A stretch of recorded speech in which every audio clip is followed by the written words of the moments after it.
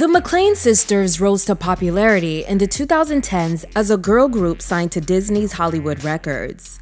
But before that, Ciara, Lauren, and China had already stolen the hearts of many people as the daughters of Idris Elba in Tyler Perry's 2007 film, Daddy's Little Girls. From then on, the trio started successful careers in entertainment, both as a group and individually. Especially the youngest sister, China Ann McClain, whose beaming personality caught the attention of many Hollywood producers. She became a Disney darling, appearing in some of the network's top-rated shows and recording songs for some of their soundtracks before landing her own series. China's success also helped the McClain sisters as a music trio. Her impressive resume made her one of the most famous child stars of the 2010s. But the tragic passing of a close friend changed her outlook on her career in entertainment and also led her to a spiritual awakening. She used social media to share her views and the word of God. But her religious beliefs were met with heavy criticism from fans of hers. This is what happened to the McClain sisters and what they're up to today. I have gotten bullied more for talking about God than I ever have in my life. Public school wasn't this bad. Like, for real, I did not expect to have people straight up cussing me smooth out for doing these videos about God. And I've tried to do it respectfully. I don't know why I was shocked about that, though. It literally says in the Bible, it talks about how spreading the word of God is difficult. It's not. Ciara, Lauren, and China were all born in Decatur, Georgia, to parents Michael and Chantel McClain. The eldest daughter, Ciara Aelina, was born on March 16, 1994. The second-born, Lauren Alyssa, was born nearly 3 years later on January 9, 1997. And the youngest daughter, China Ann, arrived on August 25, 1998. They also have a younger brother born in 2001. Their father, Michael, was a music producer and songwriter who worked on Solange's debut album, along with Angie Stone's The Art of Love and War album, while their mother, Chantel, became a writer and actress known for writing episodes for Tyler Perry's Meet the Browns and House of Pain. The girls developed their love of music by watching their father make music in the studio. Michael began producing music for the girls, and in 2004, China, the youngest daughter, was discovered by a music executive who encouraged director Rob Hardy to audition her for his feature film. She landed the role of Alexis in his film The Gospel, and her two sisters, Ciara and Lauren, appear in the film as supporting cast. The role caught the attention of filmmaker Tyler Perry. All three of the McClain sisters showed interest in being singers and joining the entertainment world, but China showed the most potential to become Hollywood's next tween star. In 2006, she auditioned for the Disney TV movie Jump In and ended up landing a starring role in the film. But China passed on the role because they felt she had a better offer: Tyler Perry's House of Pain on TBS. She played the role of Jasmine Payne, the daughter of CJ and Janine. Hear that? I am a genius. No, you're not. Yes, I am. Ciara also makes an appearance on the series. In 2007, the McClain sisters all starred in the Tyler Perry film Daddy's Little Girls, for which they released the single Daddy's Girl.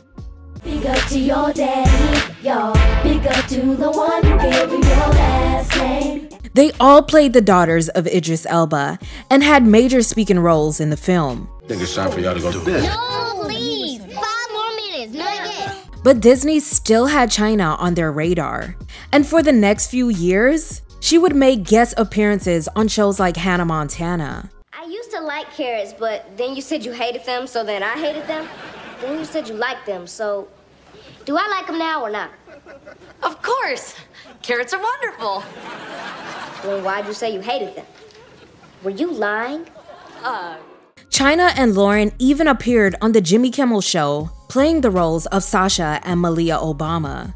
And China appeared alone in an episode of NCIS. In 2009, China landed the starring role as Janet in the Disney Channel pilot Jack and Janet Save the Planet, alongside future co-stars Sierra McCormick and Jake Short. Unfortunately, the pilot was not picked up and never aired. Around this time, The McClain sisters were regularly uploading videos to their YouTube channel, performing covers of songs. But the best was yet to come for the three of them. Things really started looking up for China's career in the 2010s.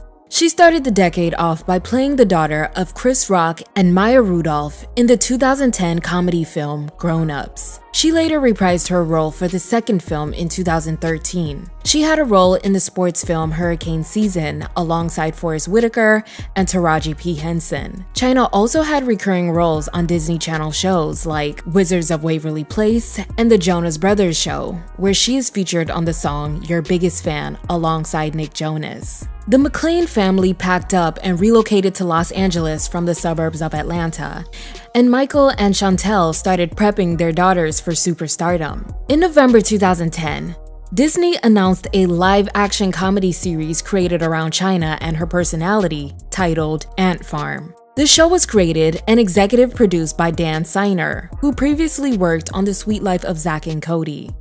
He said, "The girl had so much confidence. She can nail a joke, she can sing, she can play instruments. It's like China was some sort of child prodigy. And that's when it hit me. Why not build a show around a child prodigy? Someone who's got all the natural talent and ability but is still challenged when she's sent off to high school at the age of 11. End quote. Ant Farm followed China as a middle school music prodigy who gets into a gifted program named Accelerated Natural Talent at the local high school. She, along with her fellow ants, must now navigate the halls of high school. In addition to China, the cast includes her previous co-stars Sierra McCormick and Jake Short, along with Stephanie Scott, Zach Steele, and of course, guest appearances from Lauren and Sierra.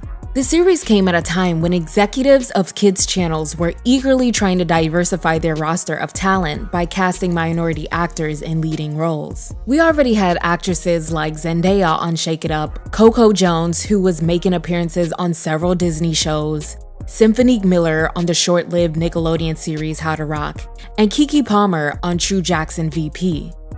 Well, the show is about an organization in a high school called the Ant Farm, or ANT program.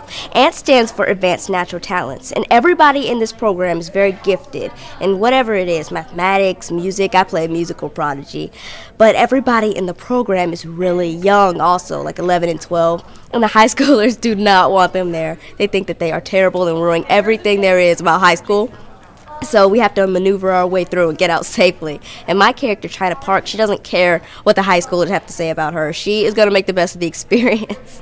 Gary Marsh, the president of entertainment for Disney Channel, told the New York Times, "She is probably the most talented comedian we have encountered in 10 years. But there is something that she was born with that allows her to be very humble. Her parents were also warm and loving and caring and involved. You would be shocked to know how often the opposite is true." End quote. Ant Farm premiered on May 6, 2011 with nearly 4 million views, and the series ran for 3 seasons. Sheesh! New Disney Channel comedy Ant Farm premieres Friday, June 17th at 8:30, 7:30 Central on Disney Channel. But with all eyes now on China, her parents wanted to make sure she didn't fall victim to Hollywood and become another teen star who spiraled out of control. So they sought advice from Selena Gomez's parents. Michael said, "Our family is extremely close-knit, and the minute her mother and I or her older sisters sense the slightest whiff of diva behavior, we will jump all over it." End quote. Lauren and Sierra performing their version of Jingle Bell Rock. Let's hear it for the McClain Sisters.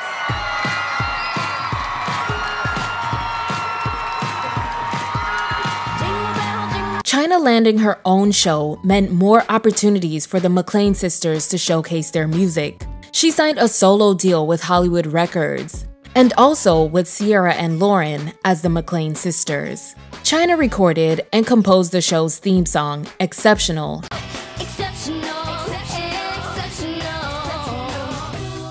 And the group released the 2 songs, Perfect Mistake and Electronic Apology, for the Ant Farm soundtrack. All songs from the album were featured on the show, and it also included songs performed by other cast members. In late 2011, China released the song Calling All Monsters as a single, which topped Radio Disney's Top 30 countdown, and also charted within the Hot 100 on Billboard.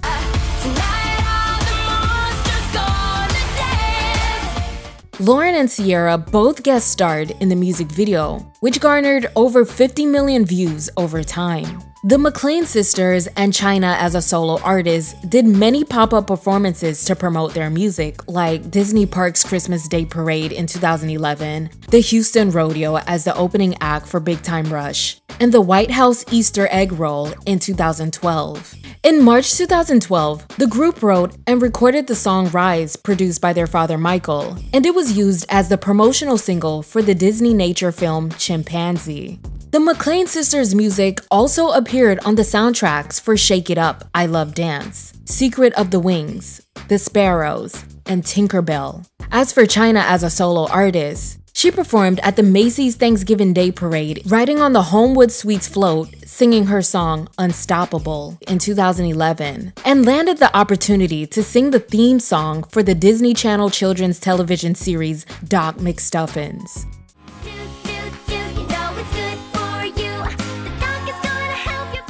By the end of 2012, Billboard named her the 6th best-selling artist for digital kids songs.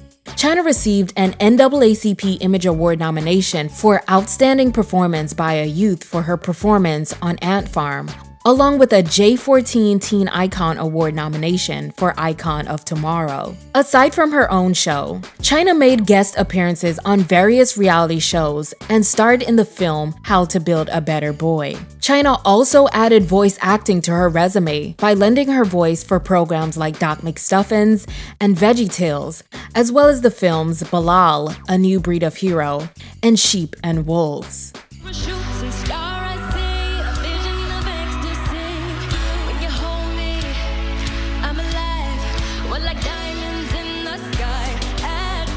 In 2014, China hopped on board with the Descendants franchise, both as a voice actress and live action. She also recorded the track Night is Young for the soundtrack of the first film and the animated short-form series. Her song What's My Name with Thomas Doherty and Dylan Playfair for Descendants 2 reached number 61 on Billboard's Hot 100, and it became a certified gold hit in the United States. China was also a part of the track It's Going Down, which is another gold single that charted within the top 100.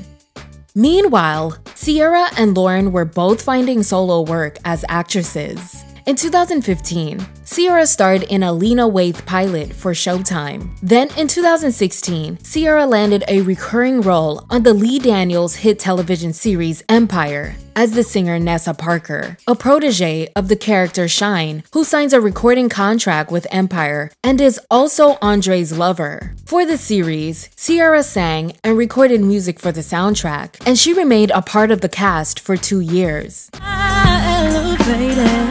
Rock your curves and waves, you so fly. Lauren McClain also did voiceover work for Descendants' Wicked World as the character Freddy before landing a role in the film Bear City 3 in 2016.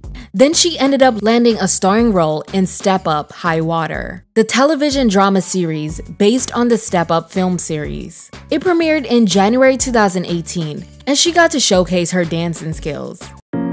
Growing up, I was very, very shy. And I always said I'm not a dancer or I can't dance. My sisters used to tell me, you should stop saying that because you can. And, you know, I would never give 100% for fear of not being accepted or for fear that people were going to think about me what I thought about myself. I dance because now I'm not afraid to. My name is Lauren McClain, and this is my dance journey. But later in the year, Lauren announced her departure from the series without giving any explanation. And by the last portion of the decade, China had already landed the role of Jennifer Pierce in the DC Comics superhero television series Black Lightning. China was still doing really well for herself and showed no signs of slowing down. But that was until something really tragic occurred in her life.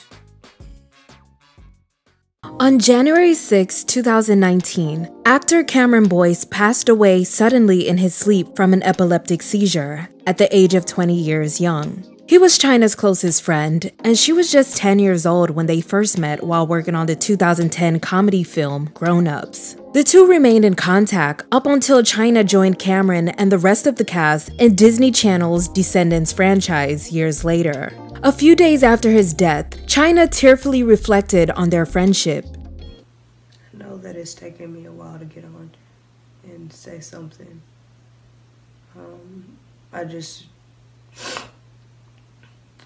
I had to step away from my phone. Sorry for the people that have contacted me that I was really late getting back to. If I've gotten back to everyone, I just needed to step away from my phone and definitely be off of social media and the internet. I just, seeing that the headlines and stuff was just too hard. I couldn't do that. But now I feel like I don't really believe any of this is actually happening, I think. I think that my mind is just kind of shut down at this point. So I'm just kind of feeling a little numb, just like a little bit empty, like just going through the motions and just like, I'll never again have a friend like Cameron.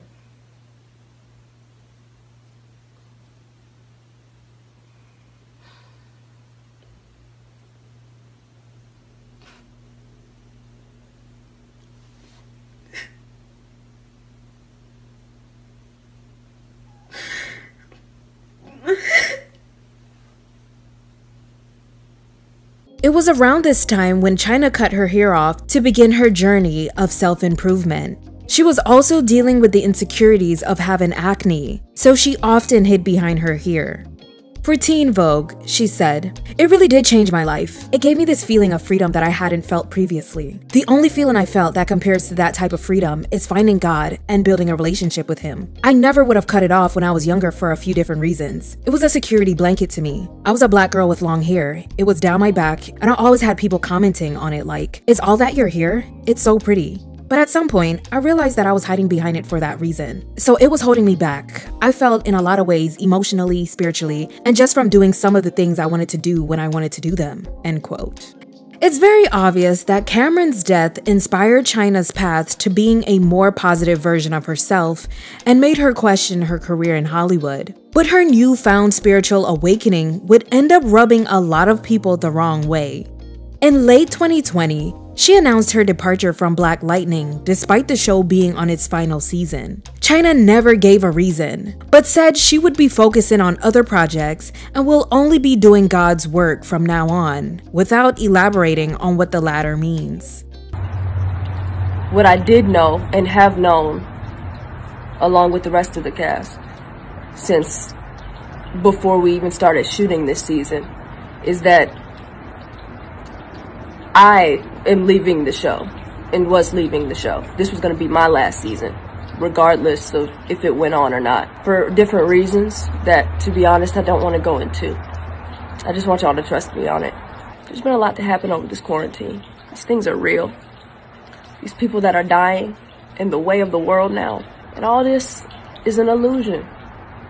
It's an illusion. This industry, for what it is, and everything that people look to and praise,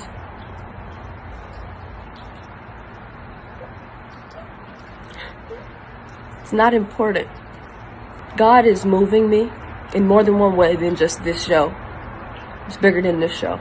I'm doing God's work now, and I'm not doing anything else. I'm just gonna put it plainly. I'm not leaving because I had a terrible time working at the CW.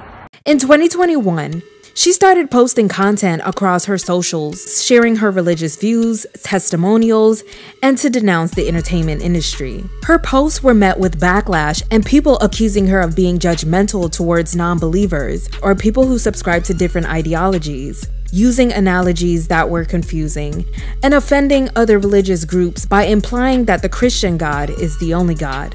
Have y'all ever heard of the theory of general relativity? It's what Einstein is famous for. In his calculations, he started to realize that the universe was not eternal. It had a beginning. Now this leads us to the law of causality. Everything that came to be needs a cause. Personal entity that is capable of existing outside of time, space, and matter. that can't be nothing but God. And for people that are like, okay, well, how do you know that it's like Christianity's God? There's only one God. But don't just take my word for it. Go look into it for yourself. One more thing. Evidence is not a substitute for faith. Following God is not a matter of evidence or proof.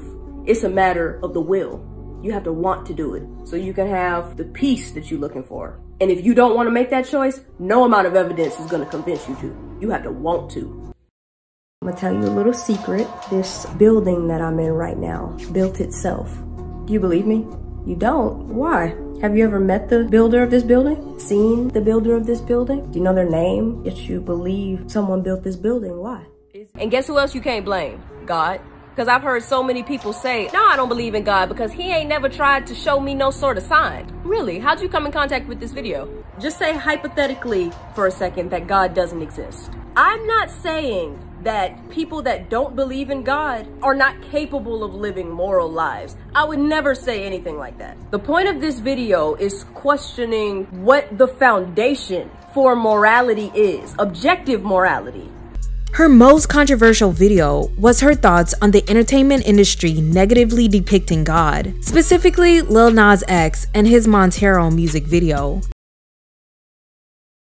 There's a lot of confusion about the way God is represented by people versus who he actually is. Comments like the one on top of Lil Nas's video, they often turn into back and forth conversations about religion. Christians against the gay community or Christians against everyone else, when it's really not about Christianity or religion at all. The truth is that God exists. I don't believe in God because a religion tells me to. I know God. We have a relationship. Like I have a relationship with my mom, dad, my sisters, my brother. So when God is represented badly by a Christian or by someone that's been hurt by a Christian, it really makes me sad because it's not who he is. And that behavior also drives so many people away from getting to know him. Entertainment industry, it's about influence. There is a reason why you see people dressed up as Satan.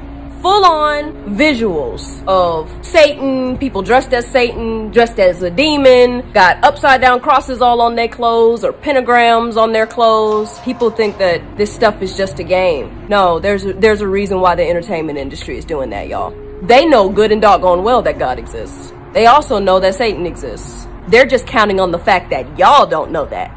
The video shows him getting stoned to death for being gay. He then starts ascending up to heaven before sliding down to hell, where he's seen depicting the devil. The video is a satirical representation of how the LGBT community is viewed by religious groups. He revealed in a press release that the final scene is dismantling the throne of judgment and punishment that has kept many people from his community from embracing themselves out of fear. So China's comments about God being misrepresented didn't really make sense to people because Lil Nas's video didn't focus the attention on God. People called out China and other Christians for completely disregarding the bigger message of the video and only paying attention to the alleged sins of gay people and things that aren't important, while repeatedly remaining silent on crimes committed by church leaders. Ironically enough, China followed it up with a video about not judging others. Another topic people have called religious groups out for. Judge the law, you are not keeping it, but sitting in judgment on it. There's only one lawgiver and judge, the one who is able to save and destroy, but you,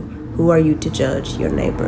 In October 2021, China, Sierra, and Lauren made a remake of her 2011 hit song, Calling All the Monsters, for Halloween. Fans called the actress hypocritical for portraying the same imagery she condemned just months ago. But it seems like she's since pumped the brakes a little bit on the religious videos due to the backlash, and is now focusing more on comedic and fun content. It's very common for people to turn to spirituality or faith as a source of light when they're grieving or recovering from a traumatic event. So China was probably just using social media to share her spiritual awakening to the world as a way to cope with the pain of Cameron's untimely death.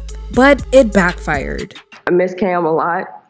It's hard every time I see his face, and it's going to be difficult. I had no idea about his medical condition. I didn't know, guys, so it hit me out of nowhere. He was just, I mean, I'd known him for so long. I'd never kept a relationship with somebody over, 10 years like that. And to see him go when he was younger than me, it was just like, I don't even know what to say about it. I've had all these really mixed emotions recently. I don't know. It's been really it's been really difficult, but I miss him a lot and I love him, and that's never gonna change. She told Teen Vogue, "Cameron was my first time really coming in contact with death when it came to somebody I really loved and knew closely. I didn't really know how to handle it. It was just like he was here one day and gone the next, and I had to wrap my mind around the fact that I would never see him in this life again. I'm still dealing with that, to be honest. I don't think I'm ever gonna not deal with that, but I adore him. I love him. I still do.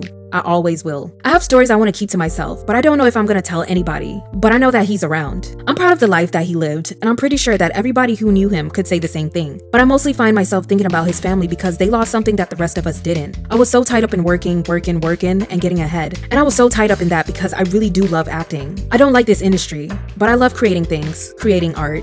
And whether it be acting, singing, dancing, painting, sketching, sculpting, I love all those things, and I do them in my free time.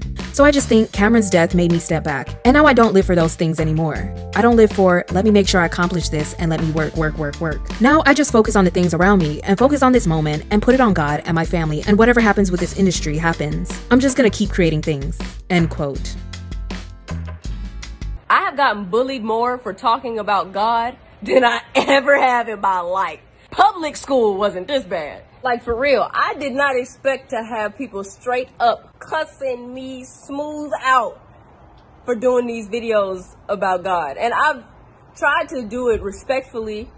I don't know why I was shocked about that, though. A lot of China's views are questionable and made a lot of people uncomfortable. China is clearly dealing with something she's never dealt with before and doesn't deserve to be bullied. China revealed that the McClain family is working on a production company, and the trio returned from their music hiatus with their single, My Sanity.